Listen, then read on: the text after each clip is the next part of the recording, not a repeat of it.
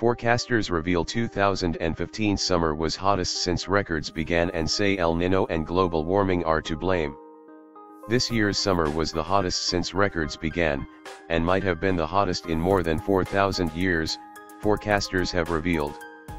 The meteorological summer of June, July, August in the Northern Hemisphere saw its highest globally average temperature since records began in 1880, the National Oceanic and Atmospheric Administration has said. 7 of the 9 months this year have broken monthly global heat records, tying 1998 for the most monthly heat records broken. Only January and April did not surpass records going back to 1880. The National Oceanic and Atmospheric Administration calculated a global temperature for September of 60.62 degrees, 15.9 degrees Celsius, beating the record set in 2014.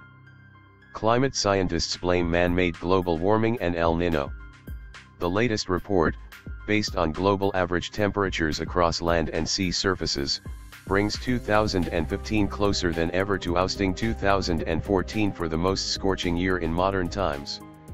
NOAA climate scientist Jessica Blunden said it would take a highly unlikely cold stretch the rest of the year for 2015 not to pass 2014 as the hottest on record.